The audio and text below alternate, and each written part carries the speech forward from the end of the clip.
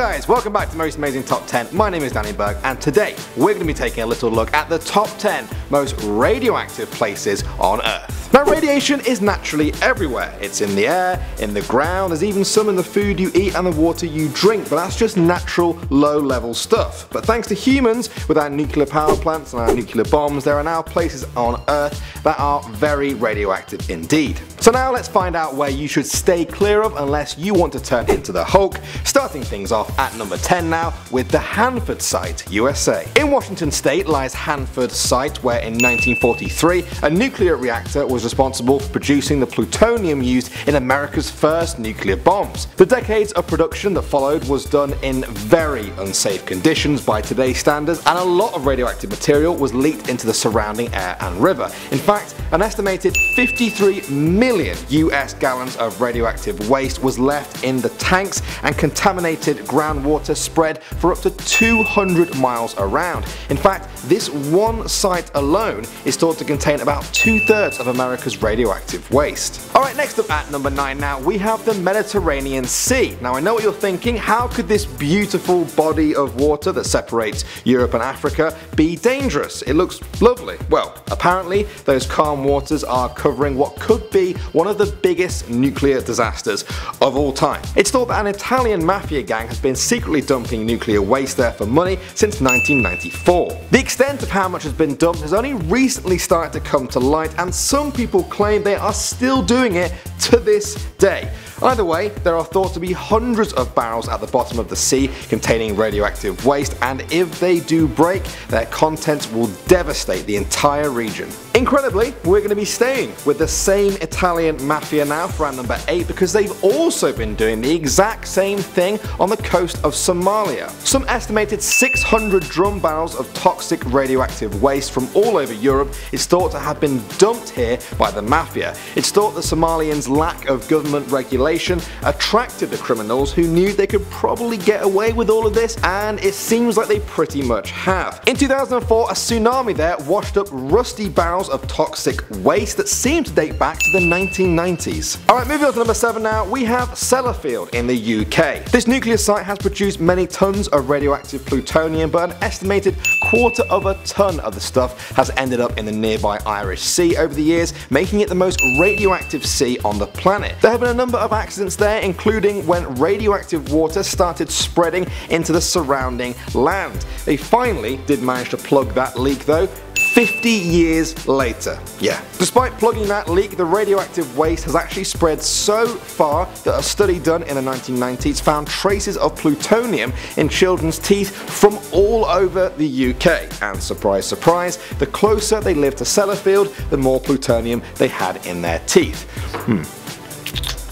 Now, radioactive teeth might sound like some sort of cool new superhero movie, but yeah, it's actually a little bit more dangerous than that. Alright, next up at number 6 now, we have the Mayak Chemical Combine. Back in the 1950s, the Soviet Union set up this site to produce plutonium and uranium for their nuclear weapons program. Now, their method of disposing the radioactive waste from here was basically to just mix it with water and pump it into the nearby river. Now, most of us aren't scientists, but I bet we can all agree that's not a really good idea. Doesn't sound like one. When that started to get too polluted, they then tried to store the waste under a lake, but when a drought evaporated the water, it exposed tons of waste, and the winds spread it across 900 square miles. The radiation is thought to have affected about 1 million Russians living nearby, and when the plant was finally closed, the average male lifespan there was just 45 years old. Coming in at number 5 now, it's Melusu in Kyrgyzstan. Now, this site was also set up by the Soviet Union to mine for uranium ore, and it did just that, producing an estimated 10,000 metric tons of the stuff from 1946 to 1948. The radioactive waste rock was then left behind, and it wasn't just 1 or 2 or like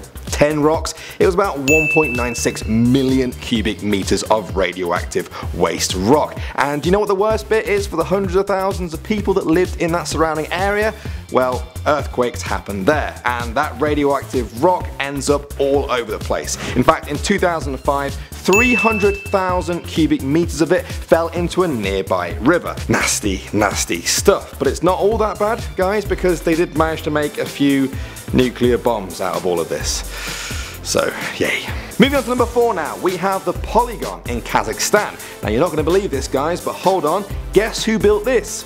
The Soviet Union. I know, mental. The Polygon is where the Soviet Union tested its nuclear weapons, and by testing I mean they blew up nuclear bombs right there. Over the 40 years from 1949 to 1989 they tested their first nuclear bomb here and liked it so much they went on to drop 455 more. Now this site was chosen to become a nuclear wasteland because they said it was uninhabited, despite an estimated 700,000 people living there. Well, perhaps it was the Soviet Union's goal to make it uninhabited because an estimated 200,000 people have now had their health damaged by the leftover radiation. Alright, coming in at number 3 now, we have the Siberian Chemical Combine in Russia, which was actually set up by the French.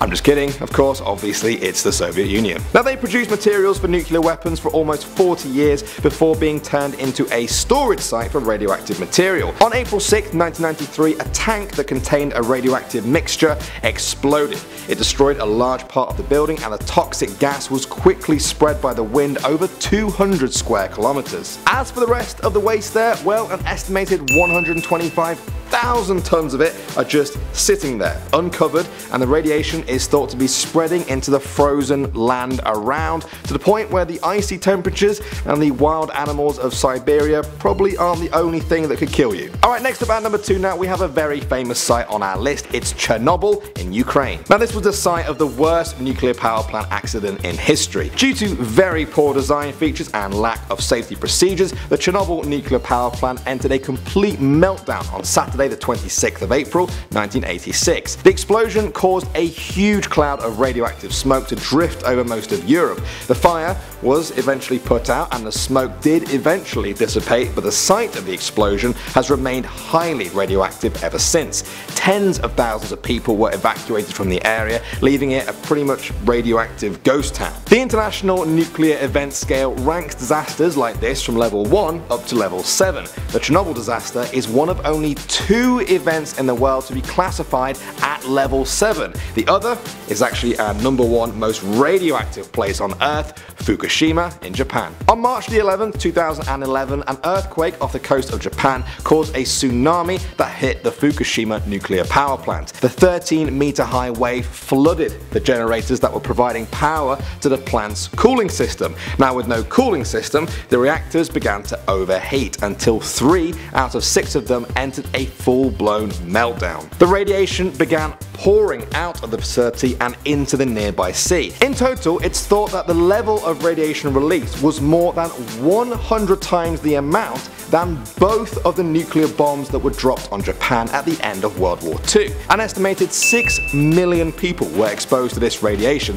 and this isn't just some sort of story from a history book either. Even as you watch this, Japan is still fighting to contain this horrific nuclear accident from harming life for hundreds of miles around. Well guys, there you have it. There's our top 10 most radioactive places on Earth. What did you think? Now if you learned something new, anything at all, then don't forget to give this video a big thumbs up. We'd really appreciate that. And obviously I do want to hear from you all. Do you enjoy hearing about radioactive things around the world? Should we make more videos like this in the future? Leave all your thoughts and suggestions in the comments section below. Thanks for watching. As ever, my name is Danny Burke. Make sure you have all subscribed and I'll see all of you in the next one.